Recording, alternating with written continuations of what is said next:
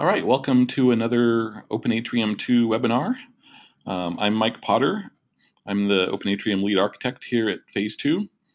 And today we're going to try more of a Q&A format. I can go through some of the kind of top features in Atrium if we'd like, but I'd like to keep this one a little bit more interactive. So we're going to use the GoToMeeting question bar. So if you have a question, expand the question area and you should be able to type your question and I'll see it over there and we'll start collecting those. So as you know, we've been releasing Open Atrium 2 on Drupal 7. It's now in beta. So at our last webinar, we were a little bit pre-beta. It took a little bit of effort to get it out there. I think we're on beta 3 now, trying to get it to install properly everywhere. We're actually working on a new beta, so you'll see a beta 4 early next week. The Panoply guys released a new RC5 version of the Panoply distribution, and so we're now working on getting that working with Atrium. And there's a couple issues with that right now, so if you've been installing the dev version, you've probably run into that. There's some issues with the navbar module right now that's stopping the admin menu from working. So if we go to our demo today, we'll have to kind of step carefully around some of those issues that we're still working on. But hopefully I'm expecting we'll get that resolved early next week and we'll get a new beta out for everybody that will have the latest version of that Panoply stuff. So let's see. So I'm going to start by taking some of the questions that have already been posted, and we'll see how far that takes us and where we want to drive from there. So the first question is from Alessandro, and he asks, can OA2 be set up for bilingual usage? Which is a great question. Basically, what we're doing with Open Atrium and multilingual is you won't see anything out of the box for multilingual, but we're trying to support all of the Drupal mechanisms for multilingual. So, for example, on a typical multilingual Drupal site, you're going to want to install some additional modules like the internationalization module, the I18N, I18N is the internationalization module. That will help do a lot of the things that you need for translation. We do support just the kind of normal Drupal translation. In coding Atrium, we've tried to make sure that we use the T function, for example, that does translations. So in terms of translating Atrium, we're definitely open to people doing that. It should just be a matter of providing some of those string, the .po files that Drupal uses for string translations. And we'll be able to host those for if people want to provide those and help the community with that. With that said, we haven't done a lot of testing of that. That's something we'll be doing during beta. So if you're interested in helping to test that in multilingual situations, definitely contact us via our email that we'll show at the end here, and we'll try to get you involved in making sure that things get fixed. But in general, treat this just like any other Drupal module. If you find issues, post them to the issue queue on Drupal.org for the Open Atrium distribution, and we'll try to get some patches and get things fixed up there. I know there's definitely a lot of issues involved in that. I know people that have done organic groups in the past have run into issues. So, some things may not be things we can fix directly in Atrium, but hopefully we can help patch the relevant modules and the stuff in Panoply or whatever is needed to do that. But the reason we don't provide that out of the box is just because there's an awful lot of modules and extra things needed that people who don't need multilingual would not necessarily need. And so we're trying to leave that as kind of a separate piece. If it turns out that we need to have something like a OA underscore internationalization kind of helper module to turn things on and probably configure it, I'm definitely open to doing that in the future as well. So that's multilingual. Next question is from Jen. Question is about documentation uploads. I'm using the version from Pantheon, and I could be wrong, but it looks like the only content types available for basic users are wikis and discussions. I recall that you can add a pane to show files that have been attached to wiki discussions. What about spaces that are just for file sharing? Not looking for advanced document management like Alfresco, but still want simple file uploads. Can you recommend that with a custom content type? walk us through setting up a space to allow creating documents and discussions. Okay, let's see. In addition, hopefully, in addition to wikis and discussions, you should also have events. Events is the third plugin available. So hopefully that also shows up in your content types on Pantheon. If not, definitely let me know. But as far as documents, the way we do documents is it to us, it doesn't make sense to simply have a file because with a file, all you have is a file name. You have no other information about that file. So you're always going to want to wrap your files with some kind of metadata content type, right? So you want a place where you can give the file a title and a description and some keywords and that kind of thing. And so that's why you actually want to attach your document to one of these content types. The content type that we use for that in Atrium is the wiki content type. And it's called OA Wiki. I think we've tried to rename it recently to just call it document page.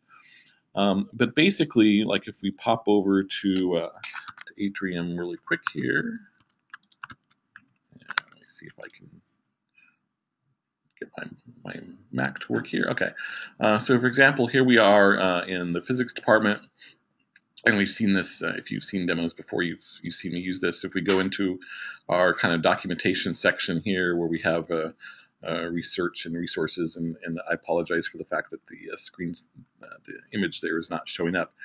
But what you do here is you would go ahead and you would create a document page. So here's where it shows that it's actually named document page instead of wiki page. So you would say, this, let's call this the, project specs or something like that. So you would give your file a name and say, this file contains the project specifications. So here's where you're giving kind of your meta description for the file. And then you go ahead and you upload the file. So you go to select and looks like our Panoply has broken our media. Oh no, there we go. It's just taking a while.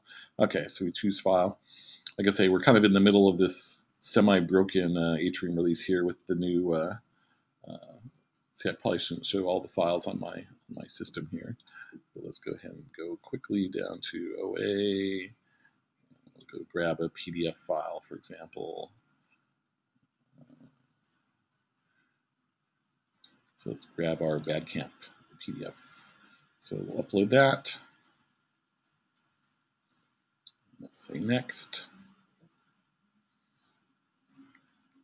We're going to put this in the private file system for security.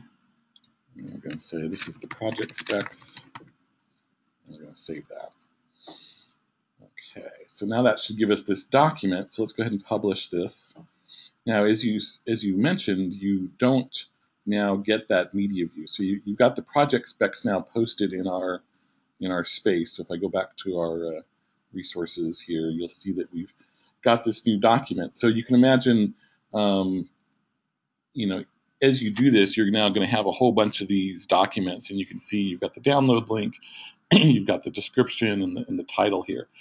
If you then want to use that media widget, that media widget is currently only designed to show you the media within a particular node, and it's really meant actually for the discussions. So right now it's meant to show you kind of all the different media attached to all your discussions and replies. It's not going to show you all the media across, in this case, like all the different documents here, but you could do that with just a regular view.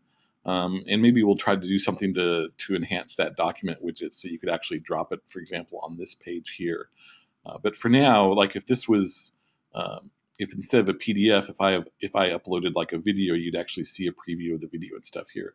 So for now, you would just use this, and if I wanted to download the file, I click on it here, and you can see the light box pop up, and then I can click it to actually view the PDF within my browser.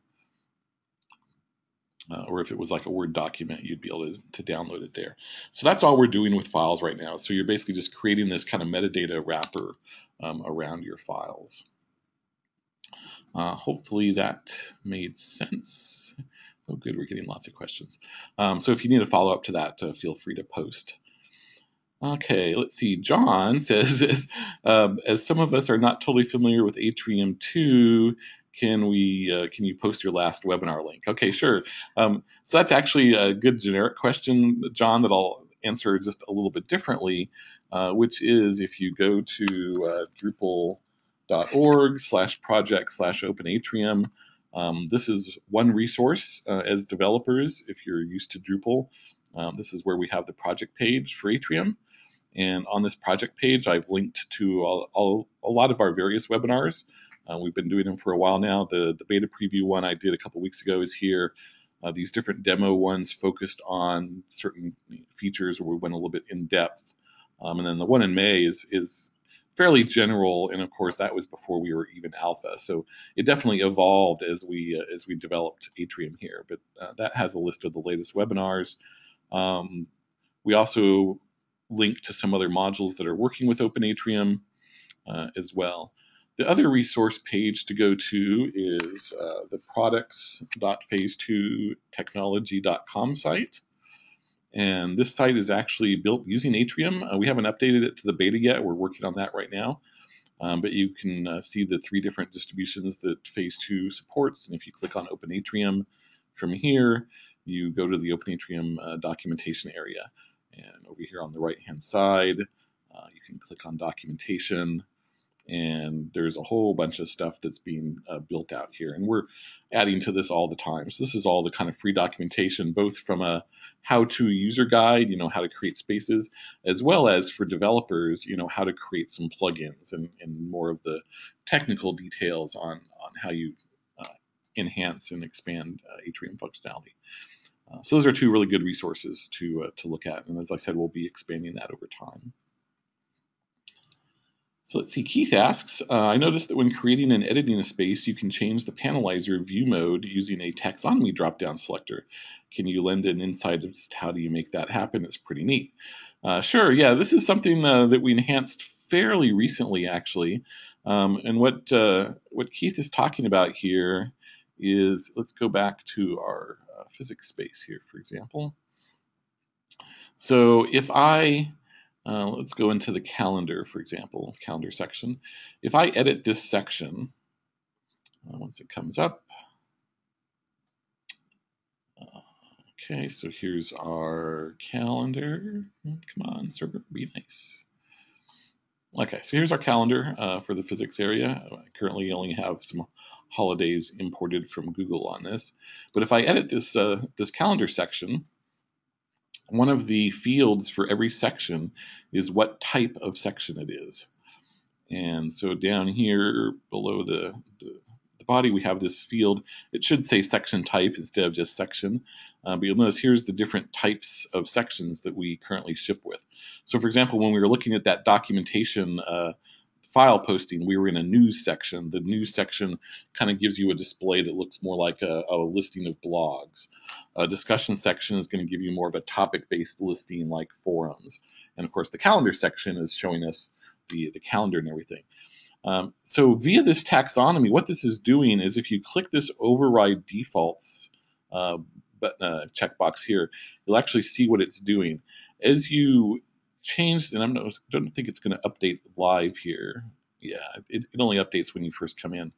But basically, by filling in calendar section, it has filled in the panelizer layout for us. So in the past, you changed this directly. You actually changed the panels layout. But we wanted to kind of add some additional functionality for the first part. Panelizer default doesn't really tell people anything. That's kind of geeky, and it turns out to be very hard to change that text. But we also want the section to know automatically what types of content can be created within that section.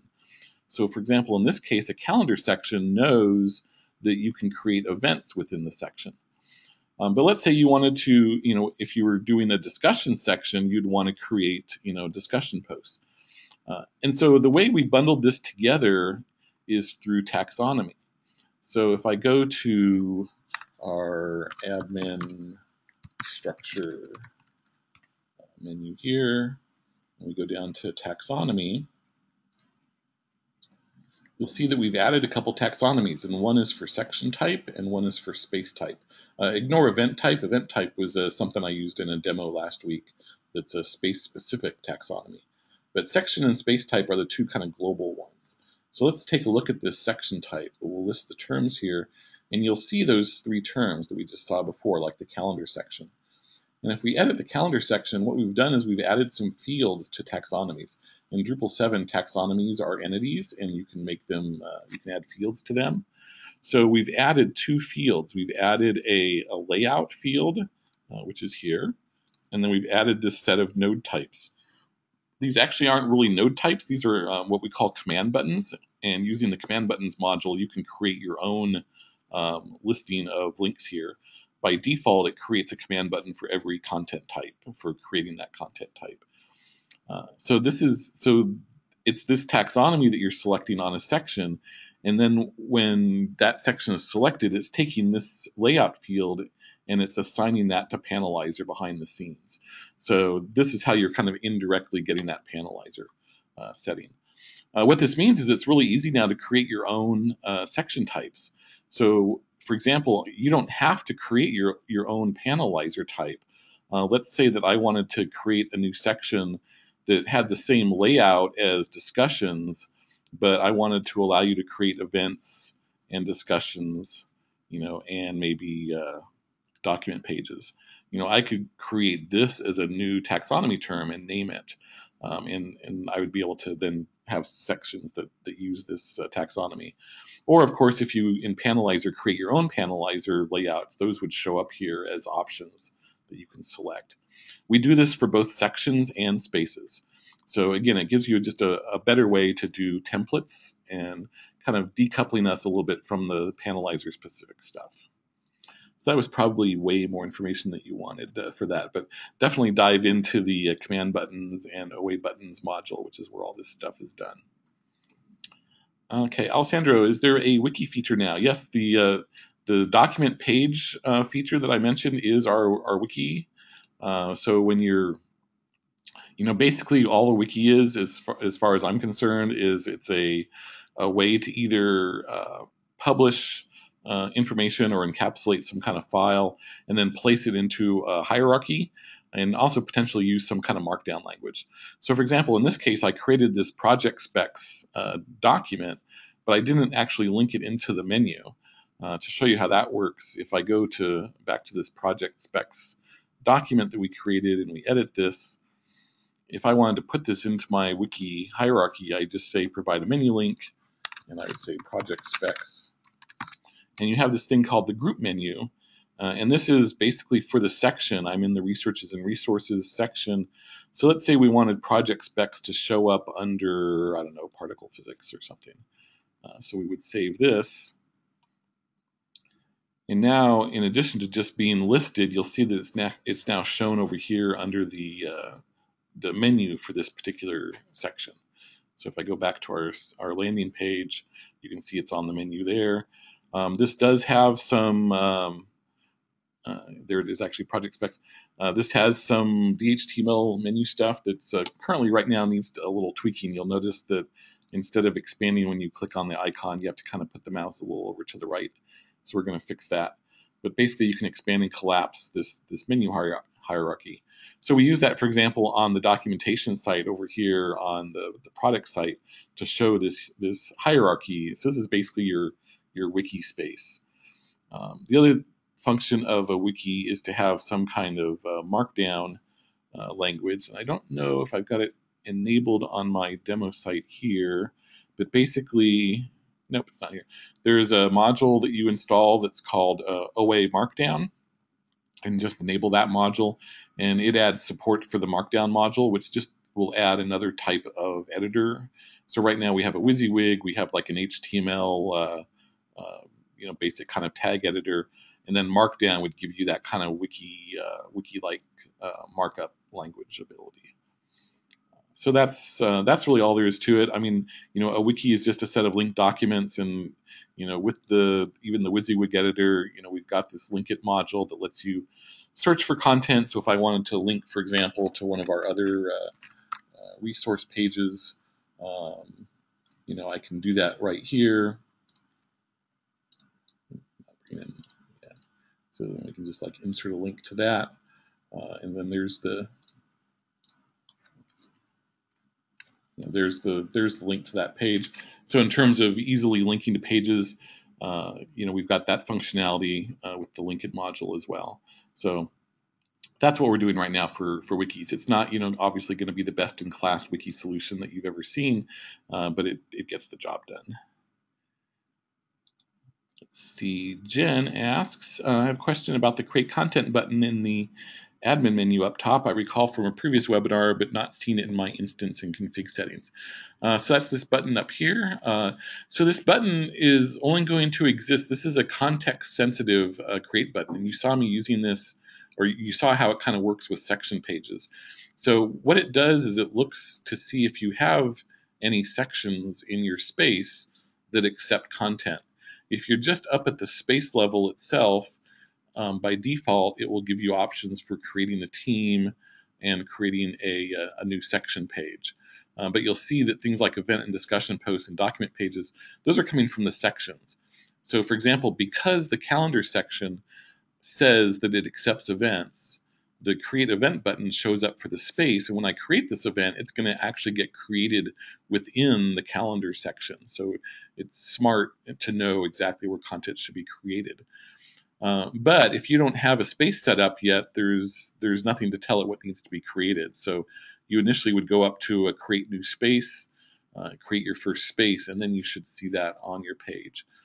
Now, let's see. With that said, I do recall seeing some issues where that wasn't showing up not too long ago. So you might also try updating, make sure you're on the beta 3.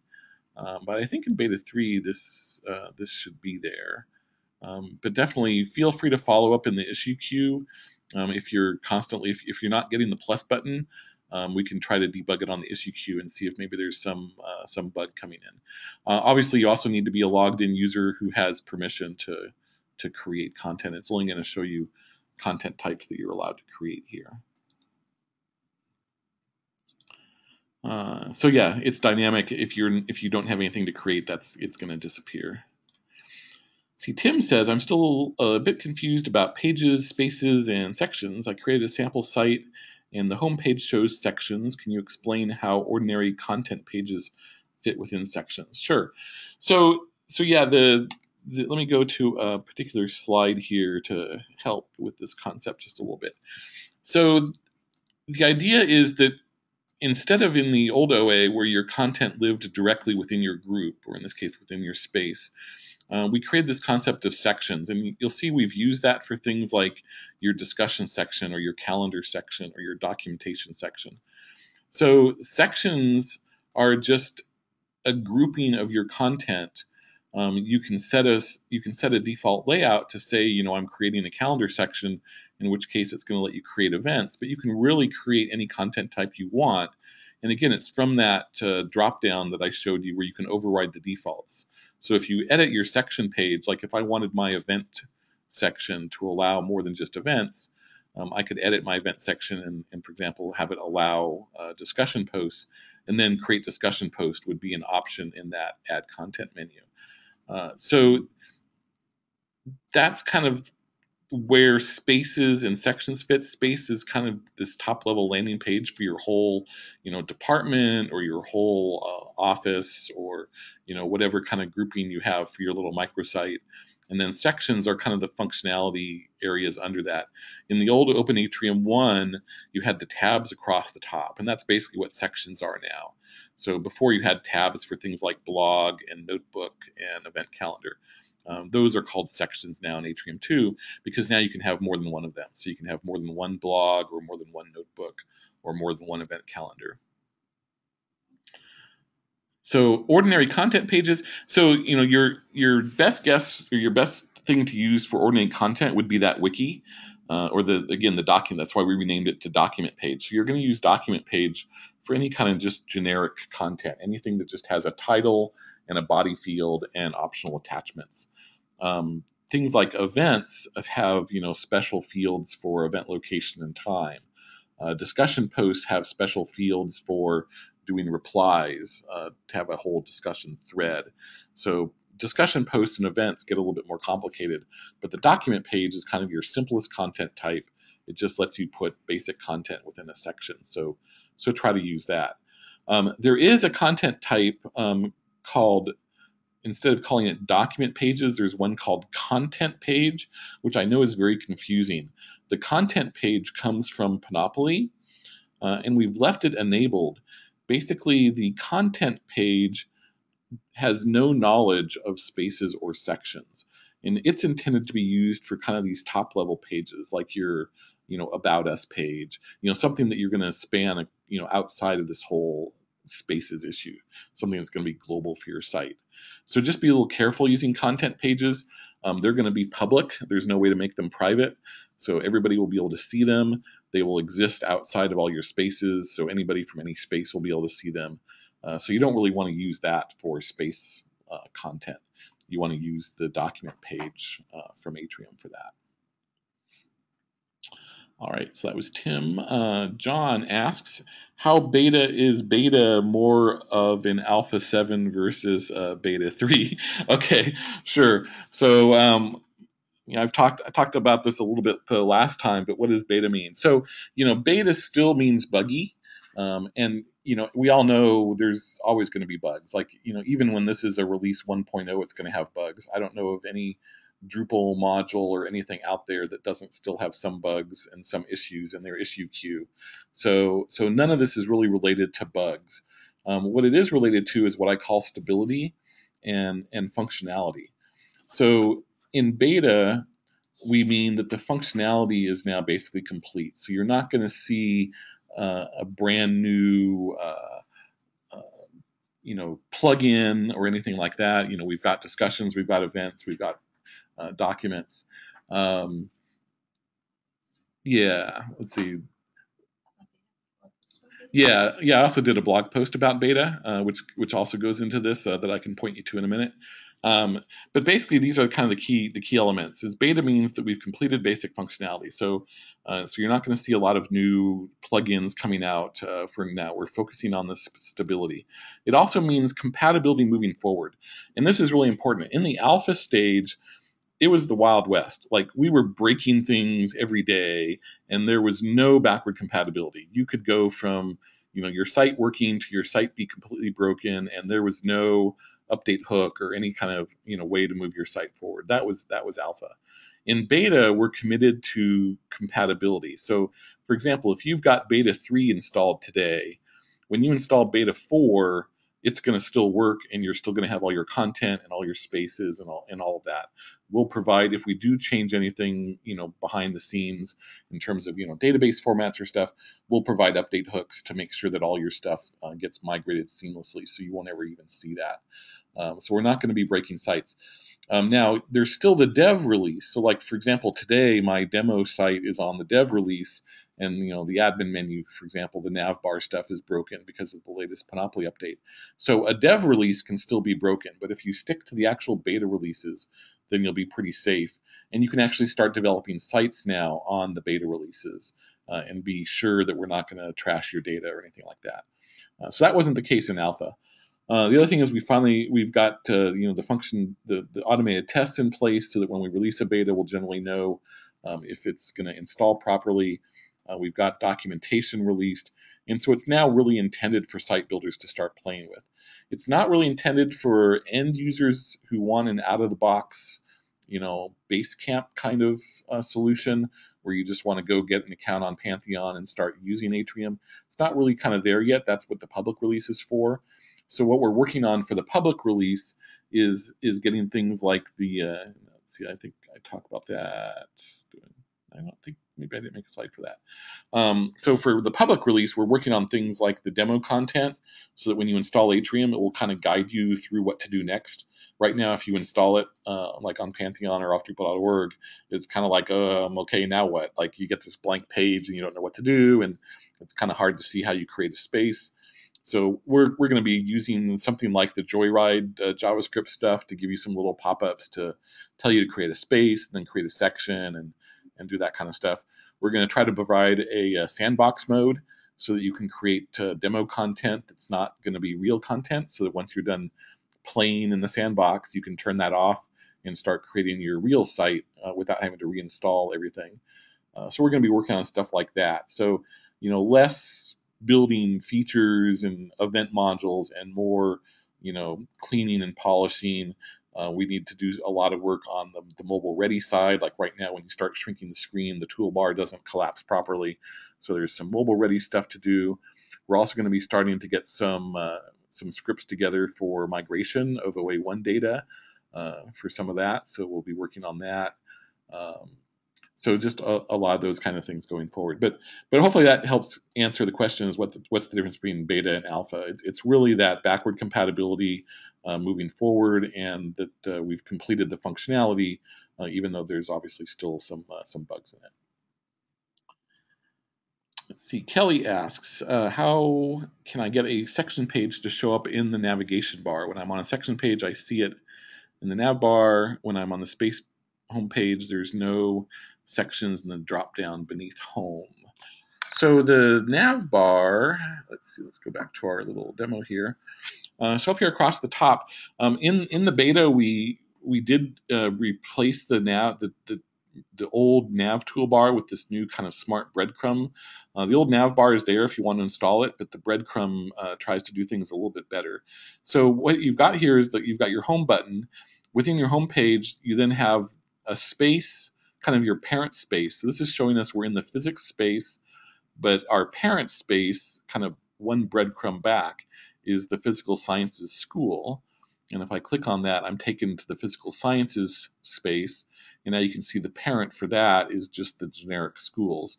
So just like clicking on breadcrumbs, I'm kind of going up the breadcrumb list. The last thing in the breadcrumb is always kind of your section navigation. So within my school space right now, I don't have any sections. The drop down for schools now shows me the children spaces, so I can go back to physical sciences. And then from physical sciences, I can navigate down to physics.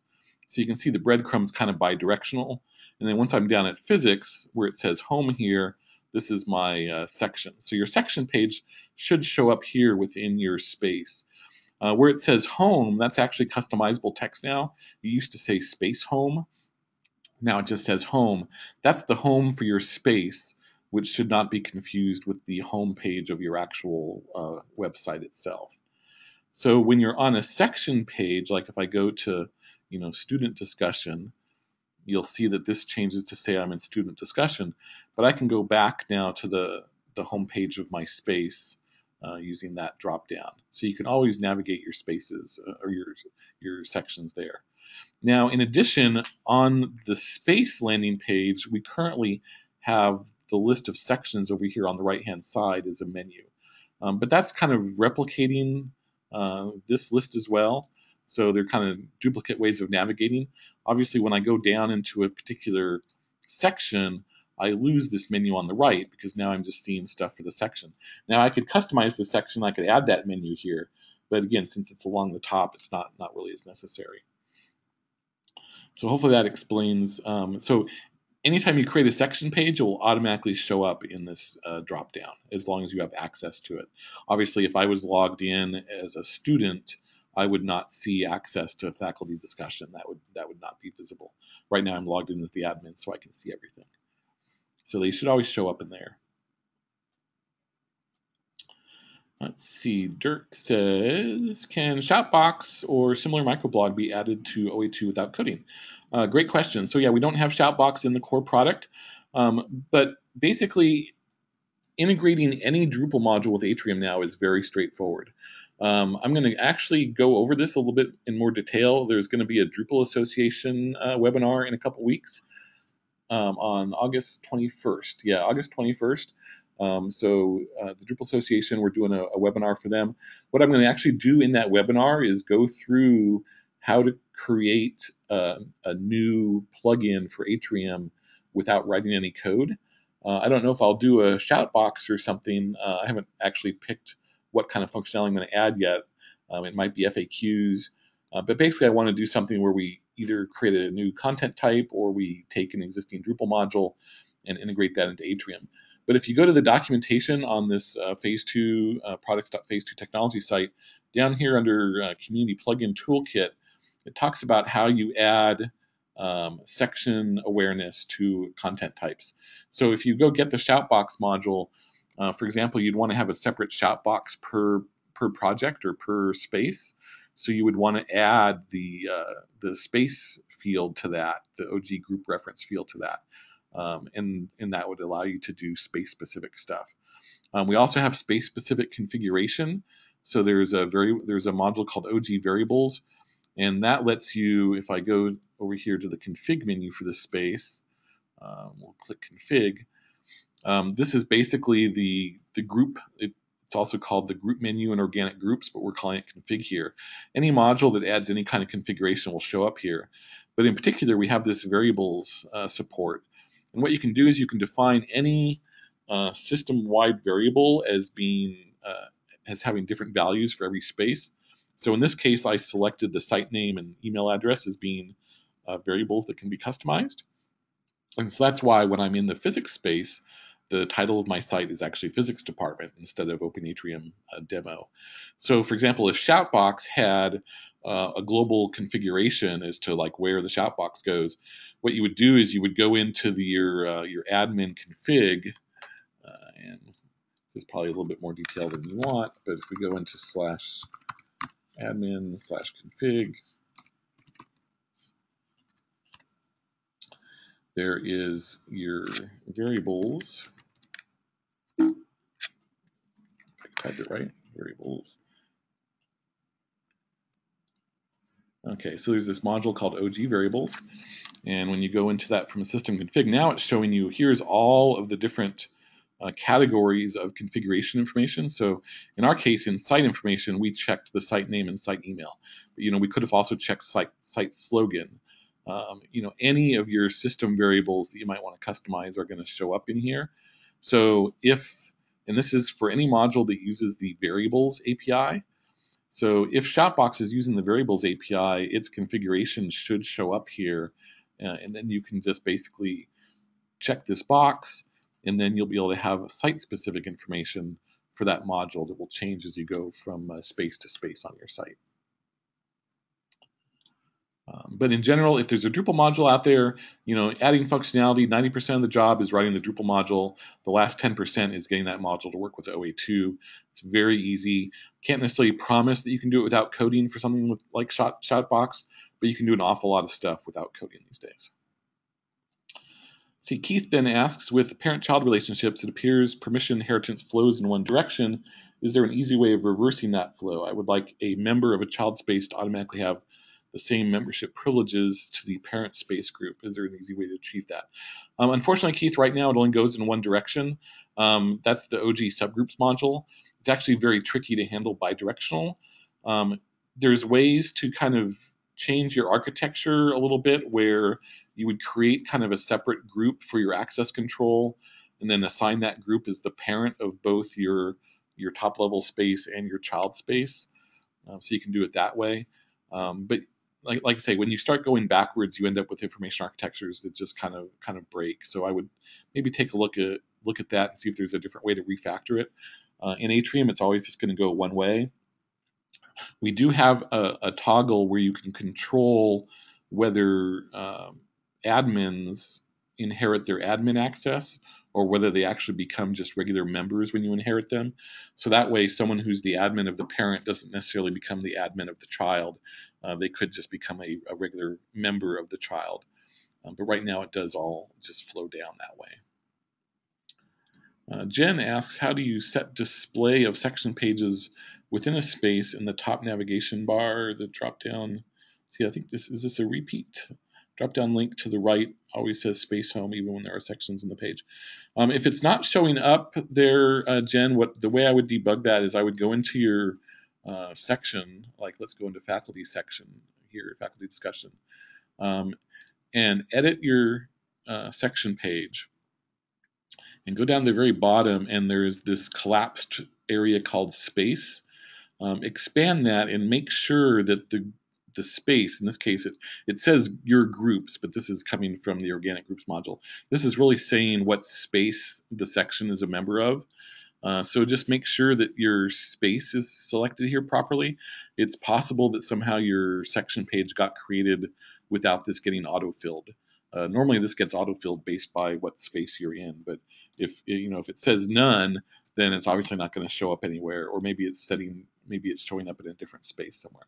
But as long as that's set to your space, and as long as you have access, it pretty much has to show up in this drop down up here. So just double check those couple of things. Let's see. Another Jen says, okay, document page makes sense. So that's a follow-up to the document types. John, what server strength is needed to support OA2? What rules of thumb are there to help size servers for OA2? That's an excellent question. We are trying to keep OA2 pretty generic to Drupal 7. So in that sense, Drupal 7 has got its own, list of requirements. So just make sure you fill all those in terms of your PHP versions and stuff like that. We do recommend setting your PHP memory to at least 256 meg. I believe the default is only 128. So we do have a lot of modules, and the more modules you have on a site, the higher your memory needs to be. We're trying to keep it at 256. I have seen cases where if you start installing some other modules or start building new features on top of Atrium, we've had to bump that up to like 384 meg. But 256 meg should work out of the box. That's what I have people do when we install Atrium locally. The only other thing we've had is if you install Atrium on a Macintosh and you're using the MAMP stack, M-A-M-P, the MAMP stack has the MySQL setting for, I think it's max allowed packets set incorrectly. So you need to bump that up. We'll try to make sure we have a documentation page set up for this kind of stuff. So that you can look at that. But in general, it's not going to be anything more than a regular Drupal 7 site. So that kind of just defers the question to, okay, well, how do you help size a server for Drupal 7? My typical recommendation for production servers, it's really going to depend on your site and your audience and how many hits you expect. If it's a public site versus a private site. Obviously, with Atrium, you're dealing with a lot of logged in users. So your resources probably are going to be higher than a typical public Drupal site. On a public Drupal site, you're going to be doing a lot of caching with things like Varnish for anonymous users. And that kind of caching isn't really going to help you on Atrium because all of your users are going to be logged in users and they're just going to bypass that Varnish cache. So because of that, I really recommend that production systems be on their own dedicated server, whether that's an actual dedicated box or whether it's a dedicated VM. Don't try to put 10 Drupal sites in one VM instance. I typically recommend a minimum of 2 gigabytes, preferably 4 gigabytes of RAM for your VM. Dual CPU cores are good. I mean, that's kind of getting into kind of geeky stuff, but it's not what I would call heavy requirements. Just recognize that if this is going to be your production site, you're not just going to run it on somebody's Mac or PC somewhere. You're going to want a dedicated hosting environment that really understands how to run Drupal and understands what things like Memcache and APC and Varnish and those kinds of things are. See, Keith says, since OA relies so heavily on features, I'm afraid to update to newer versions for fear I will overwrite configurations I've been doing since. Can you ease some of those fears? Would I just need to enable the overrides and leave everything else alone?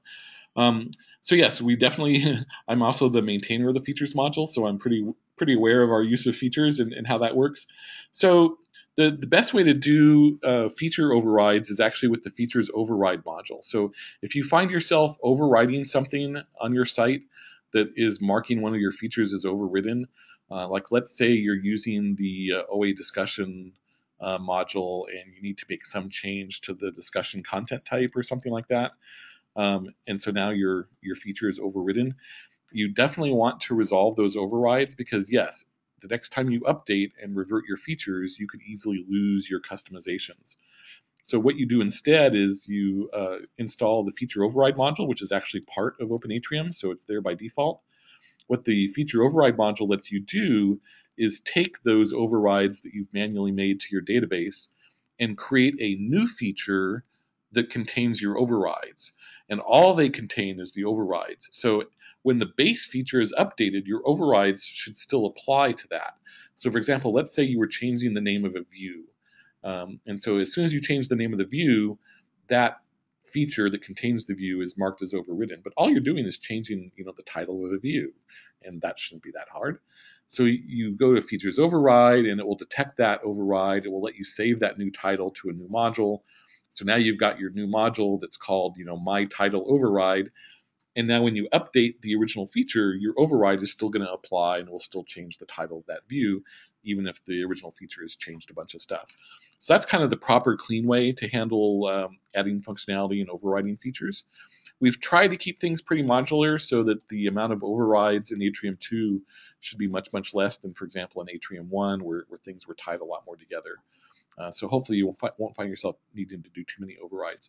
We are aware there's some issues with things like the permissions right now, which are being done with features, and we're probably going to switch to using default config or something so that those won't be sitting on your site, because obviously things like permissions you're going to override on your own site, and you don't want to have those things necessarily have to have override modules. So we're going to continue working on that in the beta. But take a look at features override. I think that will help you a lot with some of those problems with features. See, Nicholas asks, is there a possibility you can reconsider your decision about work tracker that should come from the community? It would be great if that module was included from the start, given that many use it in OA1, and plugin module developers use it as the basis for their modules, such as Time Tracker and Scrum. Yeah, Nicholas, I understand the concern. That the problem is it's not just the work tracker, it's really Case Tracker itself. If we wanted to be able to migrate people from OA1 to OA2, we would really need the Case Tracker module. In OA1, the Case Tracker was really the big module that was not built for OA1. It was a separate Drupal module out there in D6. The state of it in D7 is still rather unstable, I would say, at this point. So, I'm not comfortable putting that in Atrium. I know the guys are working on it, so, maybe that will be a case someday. The work tracker is a good module that David Snowpick wrote that we linked to our Open Atrium page. That's another good issue tracker, but that's a separate module. It's not necessarily going to have any compatibility with Case Tracker. So again, there's not necessarily a migration there from OA1. We're trying to move Atrium more in terms of a framework for adding functionality instead of trying to do everything out of the box. So as things like Case Tracker come in, and there's an Atrium 2 version for that, you'll be able to install it. But we're not necessarily going to put it in the core product because it's, it handles the use case of some people, but not everybody. Everyone kind of has their own needs when it comes to issue tracking. Some people are tracking software bugs. Some people are just need a to-do list. And so Case Tracker didn't even really fit those needs very well. People were kind of forcing their needs into the solution at that point. And I'd rather see that there be, several different options for Atrium 2, be it a to-do list module, a full issue tracker module, a Jira plugin module for people using Jira, those kinds of things, rather than trying to force it into a single solution. So basically, no, at this point, you're not going to see that from us. It's also, a resource question. We've poured a ton of resources to releasing a free version of OA2 for the community, and we're just limited at phase 2 and how much more we can keep doing that. So it really does come down to the community at this point. Okay, more. Boy, we're getting tons of great questions. And here I was worried we were just going to have dead air. Okay, Jen says, great, that makes sense. Didn't want to use wikis for it. My users are familiar with wikis. So yeah, hopefully changing it to document page instead of wiki will make that better. That's actually why we changed the name. And good, we got some people saying that answers my question. Dirk asks, how can a member of a space add a wiki doc link to a menu only for that specific section?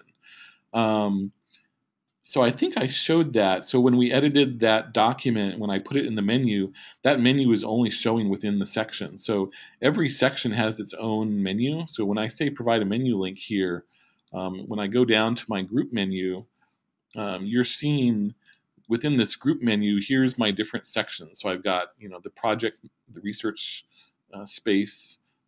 So every section has its own part of the group menu. you're only going to see menus for your space here. That's what group menu means.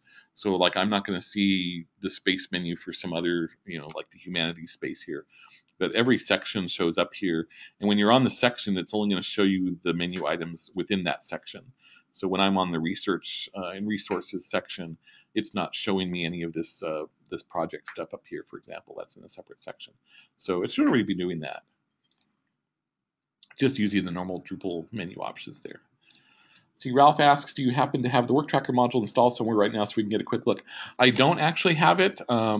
Again, I would just install Atrium and then go to the work tracker page and just install it like a regular module and take a look at it. I do hope to get a better look at it here in the future. I've just been so busy with Atrium core work that I haven't had a chance to fully scope that out yet. Let's see. John asks, can you mention some live uses of OA2 in the wild? Well, one is our product site here, which you can see it has the old toolbar on it. So we're getting ready to update this to the latest beta next week. So you'll see that change. We just finished doing a very large site build with OpenAtrium 2 for an organization called it's AHRQ, which is I think it's the Association for Health Research and Quality, or Quality and Research. It's an internal health IT organization within the U.S. government that's working on things like meaningful use within electronic medical records and things. So we just built their site using Atrium 2. It's a nationwide community-driven site where they have lots of little local communities discussing meaningful use in digital health records. That went very well. They just launched it actually internally this week, and it's using the OA2 beta. It's like I say, a very, very large site. Unfortunately, because it's private to them, it's not something I can show as a public reference. That's kind of the pros and cons. Atrium is really great now for kind of privatized content where you want to discuss projects and stuff internally. And so while you can do public stuff, we haven't seen a lot of use cases for that yet. So if you have a site out there, definitely let me know. Like, email us at theopenatrium@phase2technology.com whenever you have a new Atrium site. We would love to see what people are doing with Atrium. But that's the only projects that we've currently done here in phase 2. We have some others in the works, but that one did launch and is out there. It just can't be seen by the public, unfortunately. Let's see, Holly asks, I was not able to update from Alpha 5 to Beta 3. Seems it has issues with spaces I'd created. Kept getting a fatal error dealing with classes. Is Beta 4 more stable? Can I expect it to work on my site? If so, what method of update would you recommend? Does it need to be reinstalled? Okay, so yeah, so this goes back a little bit to the beta question. So yeah, we never guaranteed or promised that you'd be able to go from alpha to beta. That was what alpha meant. So there was not an upgrade from alpha 5 to beta 3. So I would get, if you're familiar with Drupal, basically that class error is because things moved. So because modules moved in locations, your old alpha 5 site is looking for them in the old locations, and so it can't find the PHP class files. The way around that in any distribution, including OA, is there's a drush command called registry rebuild, registry_rebuild. It's drush rr. But do a search on Drupal.org for the drush registry rebuild. It's something that you have to download. It's a custom command for drush, so your version of drush might not have it by default. But what that does is it tells Drupal to rebuild its system registry, which tells it to go rescan where files are located. And that will typically fix problems with things moving around. But that's really what we were trying to finish up going to beta, is we tried to finish all of those module moves. So they shouldn't be moving anymore. If they do move, we'll provide the update hooks to fix that in beta. So as you go from beta 3 to beta 4 to beta 5 and then to public eventually, all of that will get taken care of. But from alpha to beta, there was really no way to easily handle that for people. So apologize that it broke things, but we told you that alpha was probably going to break things, so hopefully it wasn't a big problem. And then let's see, it says, I like the menu tabs being in the upper right corner rather than the header area. Oh yeah, that's another new thing if you haven't noticed lately that we did. If I go back to like our physics space, we got rid of the Drupal tabs. So you're used to on a content page having the tabs along here for like view, edit, revisions, whatever it had. And we found that was just kind of taking up a lot of space. And the specific site we were building for the ARC project had some more menus along the top, and so there was all these horizontal ribbons, and that was yet another horizontal ribbon that we tried to get rid of. So we created this module called contextual tabs, and it collapses the Drupal menu over here to the right. So under this little config gear, you see here's all the tabs that you would normally see. It's able to pull tabs out as separate buttons. So the Edit tab gets pulled out as a separate button. The Members tab is pulled out as a separate button, but all the other tabs that would normally be across the top are collapsed. And then it also adds the visibility widget so that you don't necessarily need to have it full in your face here like it does right now. And this is customizable, so when you're on a different page, like when you're not on a space page, if you're just within a particular section where there's no Members tab, now the Members tab is gone, and now you just have the Edit tab and then the normal tabs.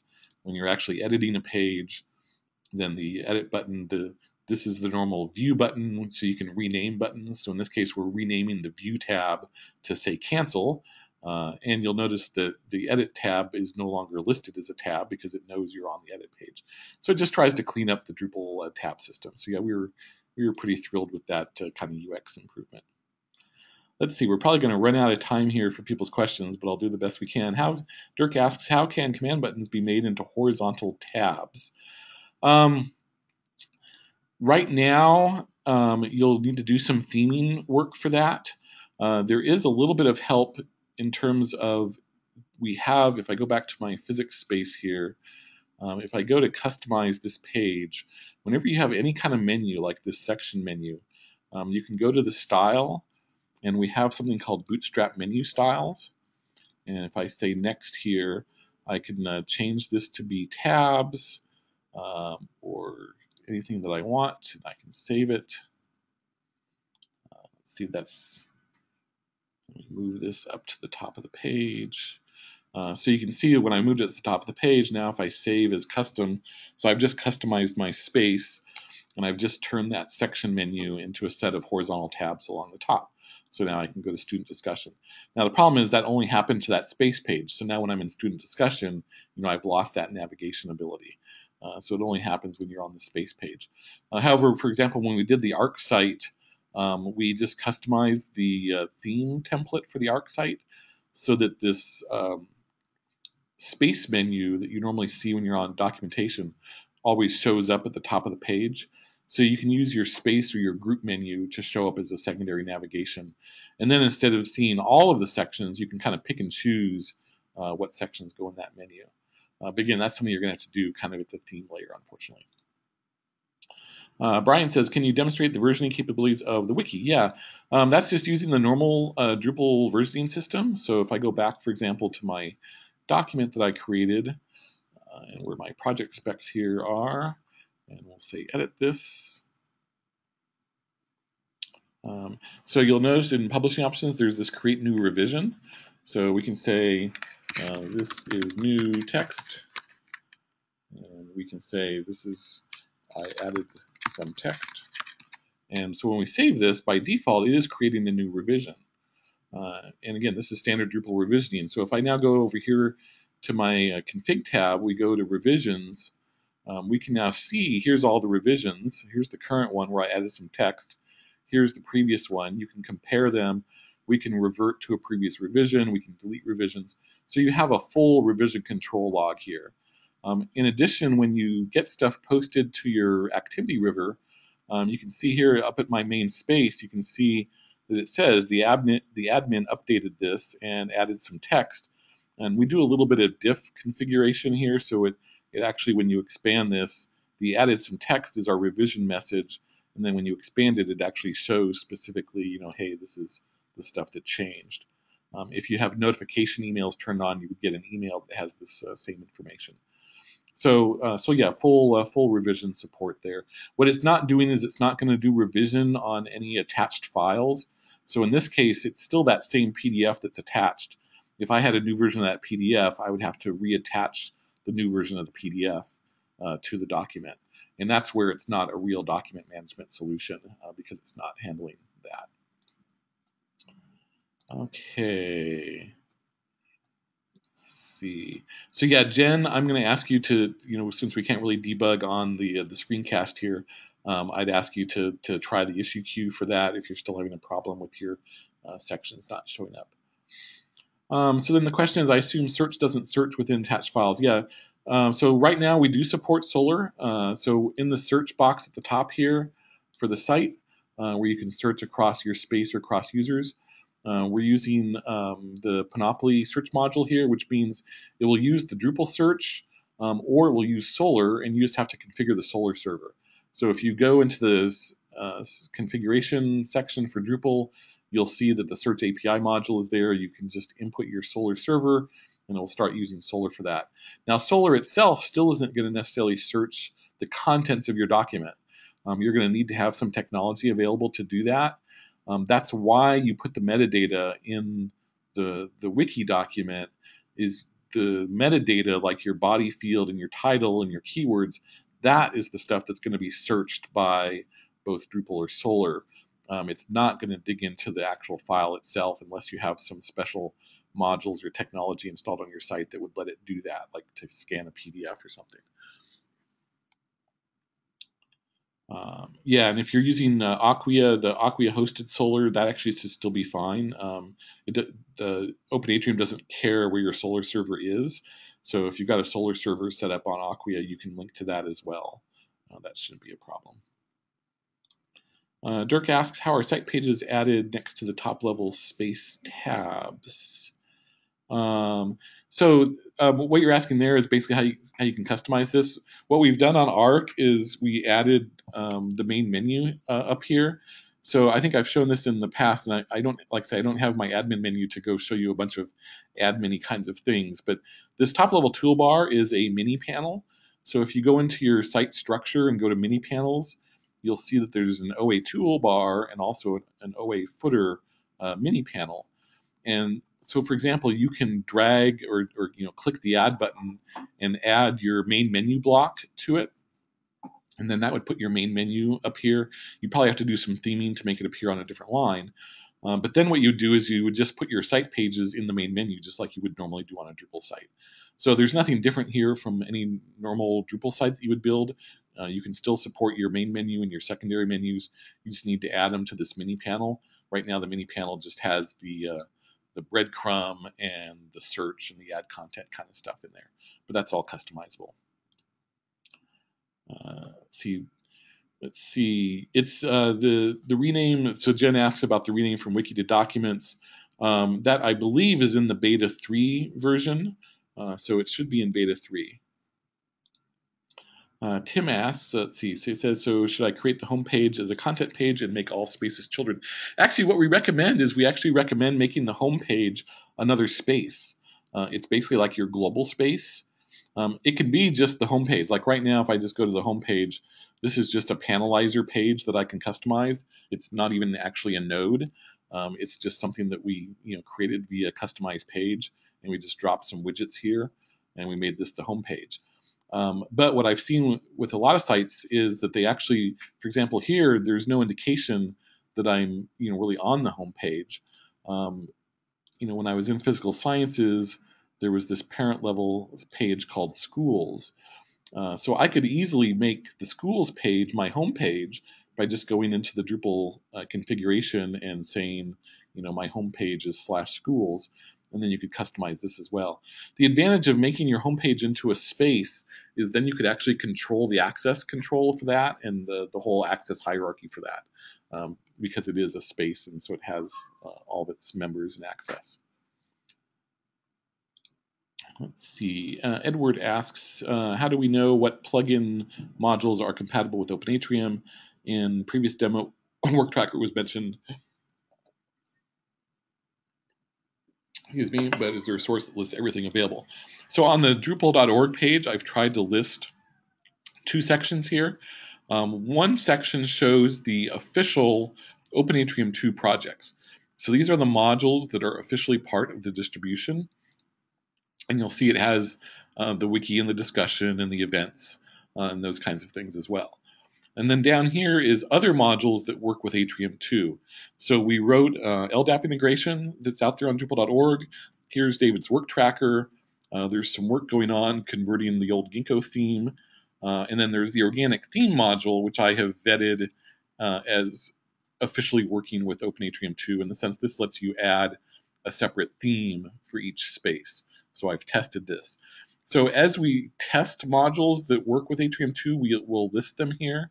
If it eventually gets out of hand, I might have to move them to a different page. But if you know of something that's working, or if you write something, let me know and I'll list it here. I'm happy to list stuff here. In the section up here, you'll see kind of the stuff that we're officially supporting in terms of patches and issues, whereas the ones down here, you're a little bit more on your own using those. Okay. Chris asks, what sort of time frame for the improvements in beta is just detailed? So you'll see constant beta rollouts over the next few months. Like I say, I'm working on beta 4 right now, and you'll see beta 4 next week.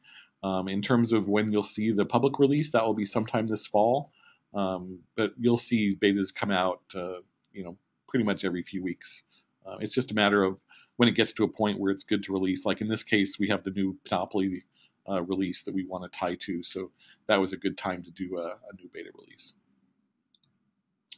Kelly asks, let's see, so section pages don't show up there, so yeah, so we got some debugging to do. Jen asks, can you talk about notifications? What are the defaults for basic members? What config options are there for changing the defaults? For example, are they automatically going to receive notifications for any content added to the space that their group or team in? Can they change that to only certain content types within the space? For example, can they get a digest? Okay, excellent questions. The basic setting, if you go to your dashboard for your user under the config menu, your user has a settings page. And in that settings page, there may be more settings here eventually, but there's this notification section. And each plugin can define its own notifications. So you can see here that the event plugin has its own events. The discussion plugin has its events. And then Open Atrium messages is where the kind of global Atrium messages go. So for every type of message, you can control it on a per space basis. So by default, everything is checked. So yes, when I just updated that piece of content, it emailed everybody that was a member of that space, or that I had notified, anyone that I set up a notification for, which I'll get to in a second. So if you were scheduled to get a notification, it would send you that email. But if I came here and I unchecked it, that would be saying I don't want to get emails for updates in the faculty space. And you can see there's buttons up here saying I don't want to get any updates, or I don't want to get any deletes, or I don't want to get anything for the chemistry space, or anything for the physics space. So these kind of buttons help with that. So this lets you kind of control the spam at an individual user level. If I go back to the physics space in that project revision I was working on here. So in this project specs, every piece of content has this notification box. So when I'm editing this, for example, when I was doing a new version of this document, and I go in here and I say, this is another new version.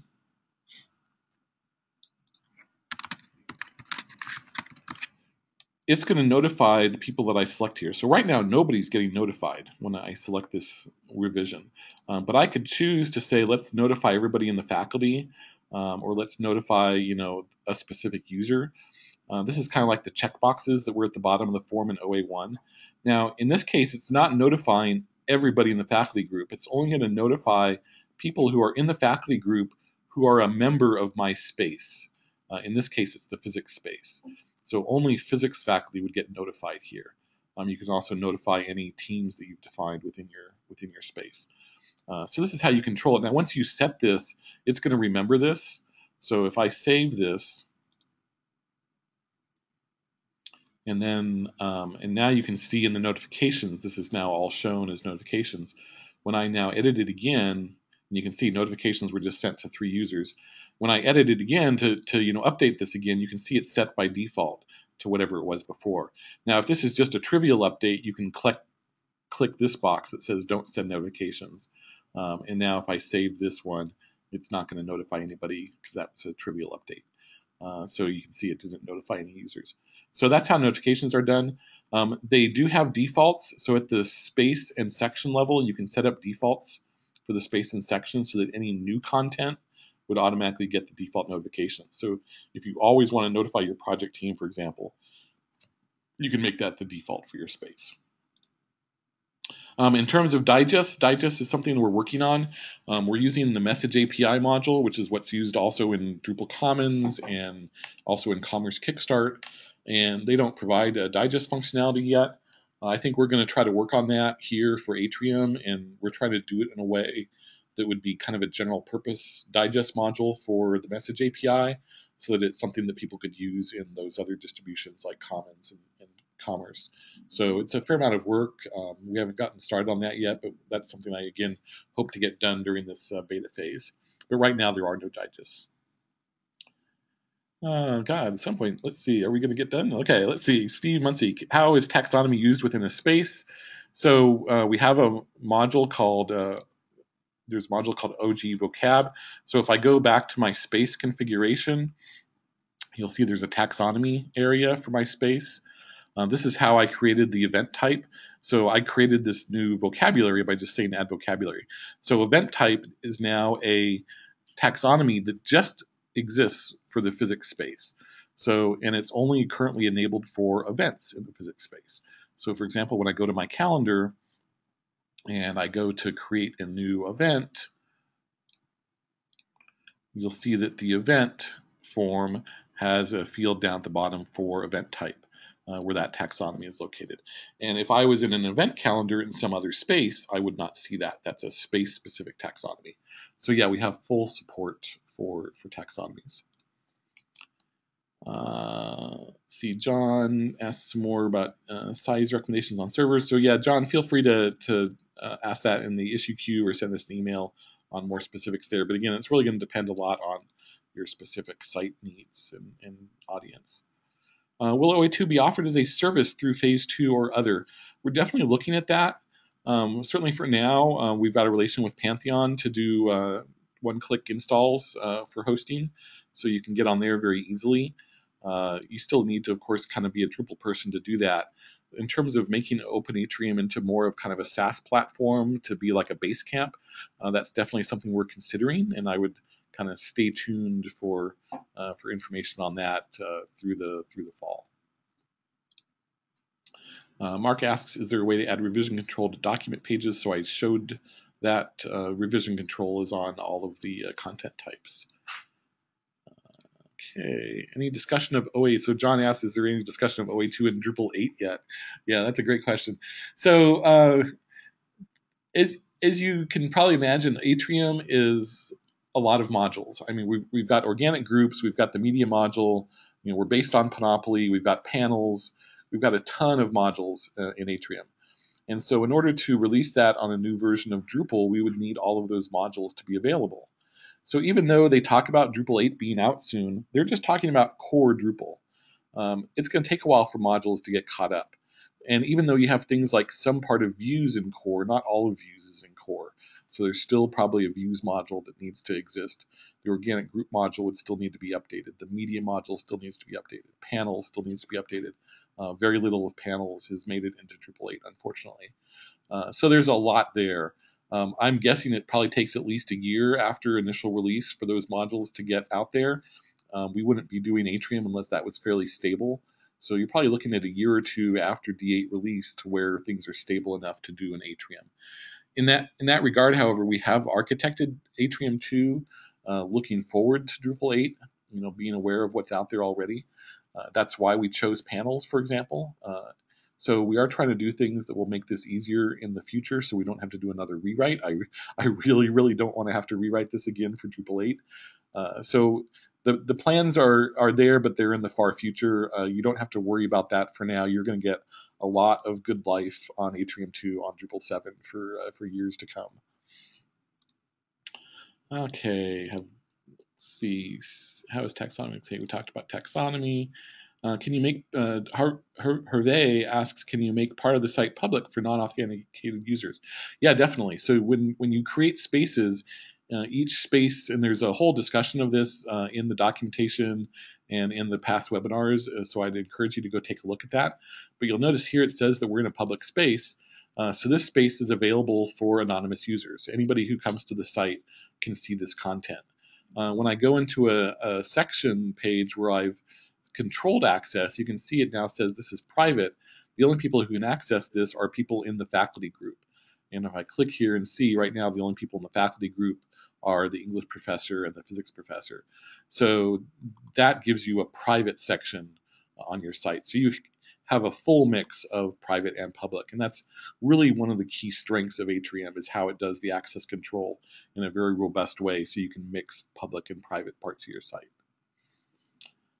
Turk asked, can you explain how a user can be a space? How a user can be a space. Users right now actually aren't really a space. They're members of spaces. So we don't really actually use the concept right now of users being spaces.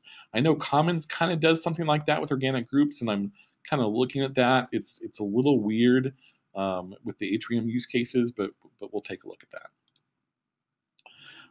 Let's see, Ping asks, I want to do a clean install of Atrium 2.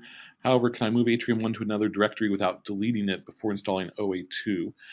So OA2 is going to install as a new site, so it's not going to overwrite your OA1 directory. Just install it in a new directory and make it, if you have a single domain, I would put Atrium 2 actually in a little subdomain like, mysite.com/OA2 or something for testing purposes. And do it that way. Actually, the best way to do a clean install, if you just want to check it out, is probably to go to the Pantheon stuff and do the one click there. It's free, so you use that to kind of eval it. The trouble is if you move your OA1 stuff to another directory, that could break your links with your OA1 site, so just be careful with that. Yeah, Jen. So yeah, does it notify you unless you select them? Is that only for revisions? So as I showed, there's different messages. So there's an update message for revision. There's a new content message. There's a reply message for discussions. That push notification only notifies if you select it. However, if you're looking at any particular content, like if I go back to that product specs document here, everything has a subscribe button. So if I was a user who was not being notified, let's say I was just browsing around and I had access to this, I could subscribe to it, and now it's going to add me to the notification list. It's not going to show up here under users. It keeps track of that separately. And as a user, you can go see your subscribed content.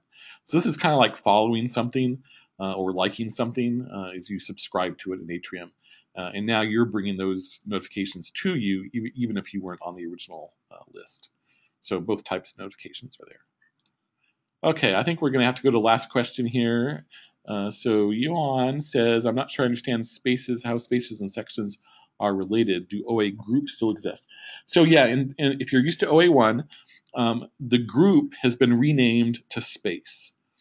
And so in OA2, they're called spaces, but they are still the organic groups that you're used to in OA1. A section is kind of like a subspace, although we do support full subspaces. So you can have a full hierarchy of spaces and subspaces and sub-subspaces.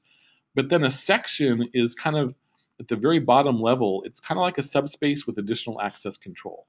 So when I'm in a section like this research and resources section, when I edit this section, I can specify who can see this section.